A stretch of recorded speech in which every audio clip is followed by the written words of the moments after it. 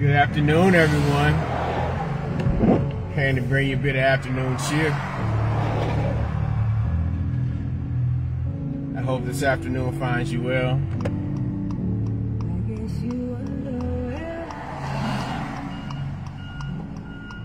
Trying to make this turn here.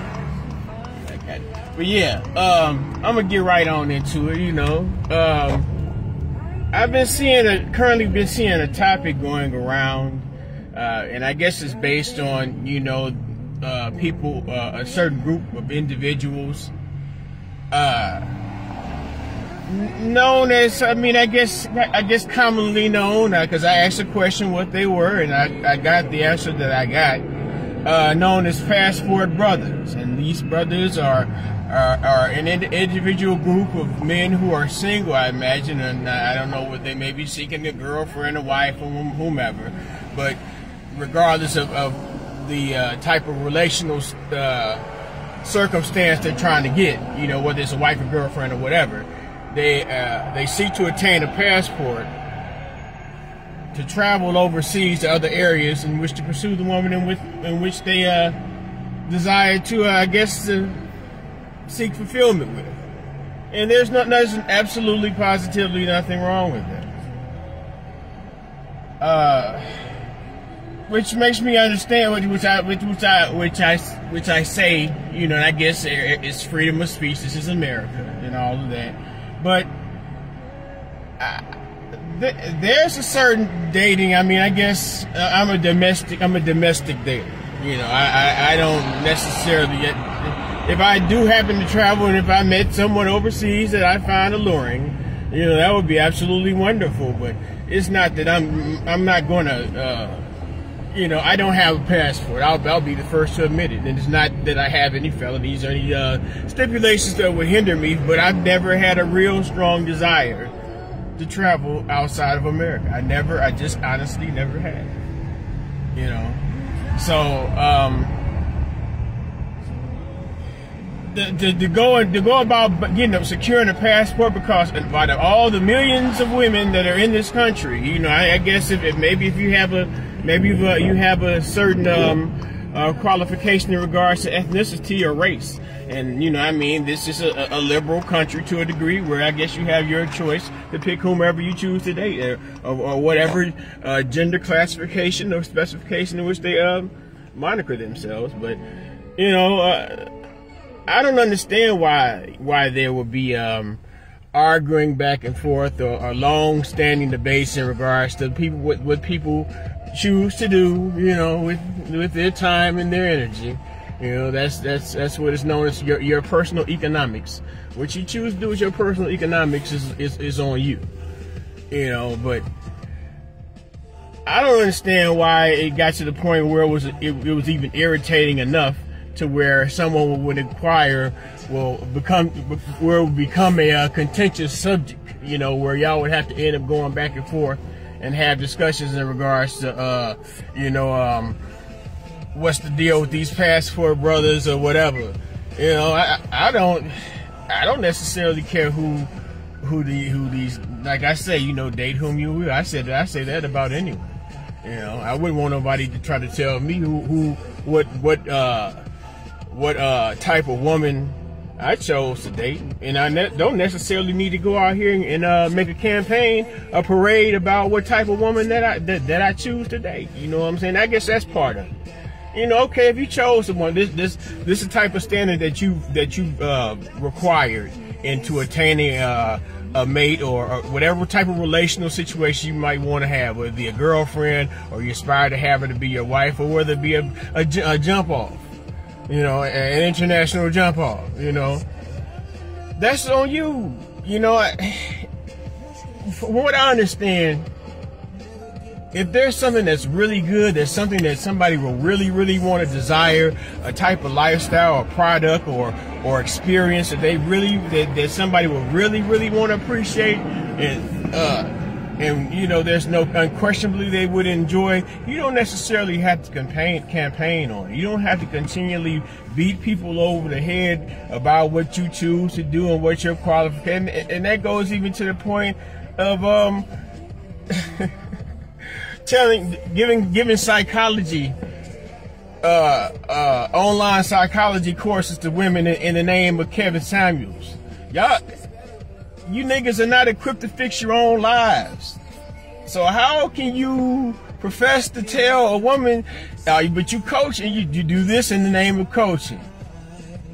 Do you coach your sister? You coach your daughter. You probably got daughters. Do you coach your daughter? How do you coach your daughter? You can't even coach your baby mama. I shouldn't say that. You couldn't coach your child's mother, whether she be your actual woman or whether it just be an acrimonious situation where you might get a scant visitation as long as you keep current with your child support payments.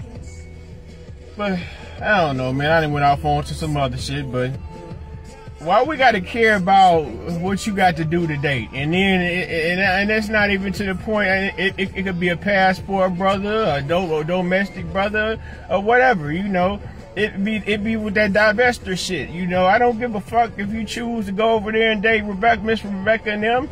You know, and don't parade like you done made an accomplishment, man. Especially as a black male, the appeal is the legendary BBC. That's what it is. And I'm not talking about British Broadcasting Channel, you know, we're a fetish. Women don't. I had a post on my Real Beauty of Black Relationships page where this lady had went overseas to, I guess, the India, I don't know, Saudi Arabia somewhere, but where some non-black, little melanin in them, but not heavily melanated people, Middle Eastern people, whatever. But she went over there and she was being marveled. They were marveling at her. Can I touch your hair? No, you can't touch my hair. Can we take a picture with you? Can we take a picture with you? They didn't. Well, some of them understood that. Of the black image, the melanated image being fetishized. Fetish is being a fetish, being considered a fetish. Something to not necessarily adore and love and consider as something of actual value, but just something to tease a whim. A fetish is, like foot fetish. You see some pretty feet to turn you on, something simple. I'm all off into some whole other shit now, huh? But don't nobody necessarily want to hear if a nigga's qualification to finding a lady, unless he's talking to some lady, just you in the presence of a group of ladies. But we all know that social media is just not your time is not separated by gender. It's not a filter that you can put where it's women only. Now that would be nice.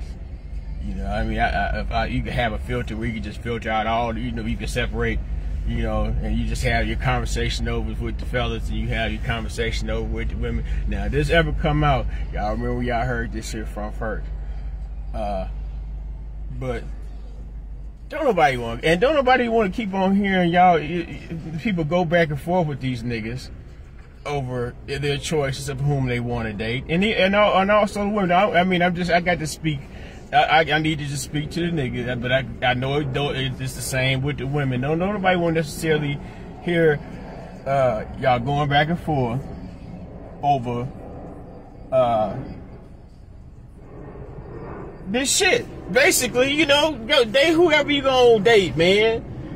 But it just seems like it's just more interesting things that, could be discussed, and it contributes to that, we say there is, and then we say there is an agenda war occurring, but, how metaverse is the opposite world. It seems like the women I tend to see out in public don't have, they don't, I don't feel threatened or... or upset or unnerved being in the presence of them. Matter of fact, I used to, from my tradition and my upbringing and my upkeep, I whether it be, I guess, be a domestic woman. I don't know. Maybe there some type of different type of experience of intimacy with a woman from another land. But then, you know, that kind of undermines the fact that, you know, you could have sex with someone from somewhere of the country, but then it might be well, shoot, well, you might get down to the point where them girls from New York, you know, they sex with them is okay, but them DC girls, they do something. I'm all over the place. But yeah, man, Passport Brothers, man, congratulations on your aspirations to either acquire your passport or you holding one already. No one wants to shame you for what you choose to do with your time and your energy. You know, it's just that, hey, you know, okay, we get it, we understand, we know what you're trying to do. You know, you don't have to. If it's really, really good, if it's really, really that good, you know, good dope sell itself. You don't have to, hey, we got it over here. Passport Brothers is the way to go. Hey, guys, Passport Brothers, come together, activate. That shit don't sound, you know, show some pictures, you know, hashtag your pictures that you got with your exotic foreign finds.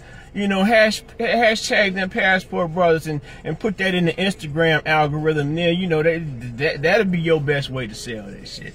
But nevertheless, man, I just wanted to come on and just, you know, because it hit me. I said, you know, I come on here and now I'm seeing these folks argue back and forth about, you know, I guess what these guys or how these guys are going about choosing. Oh, you got a baby, you go child support, you can't go nowhere, niggas. You gonna pass on by the let's say DC Department of Human. I don't know what they call that shit.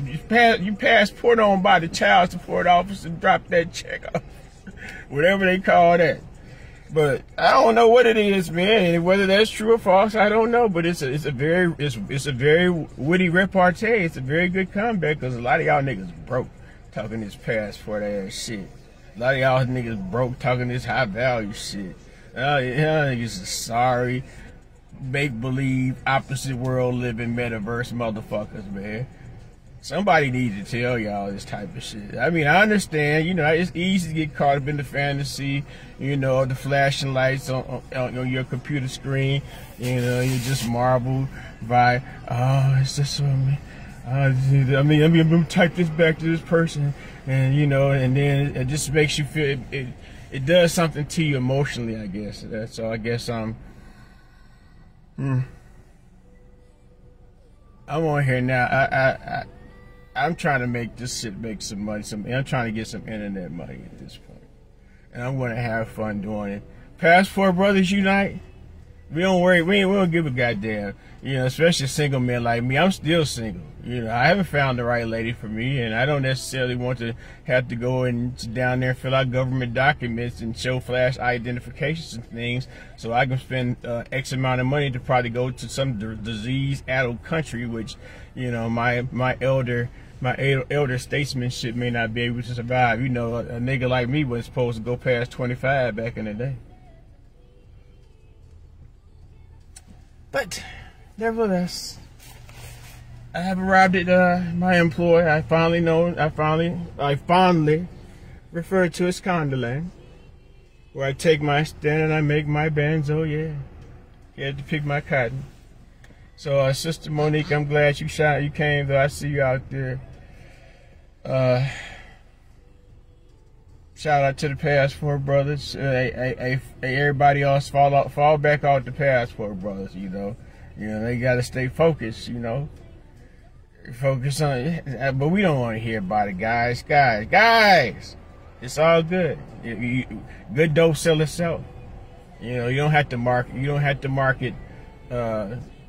What they call it? You don't have to market Fent. You know, Fent's a killer. Peace and love, man. I'm out. Come on, finish. Still don't want to do that, so that's bogus.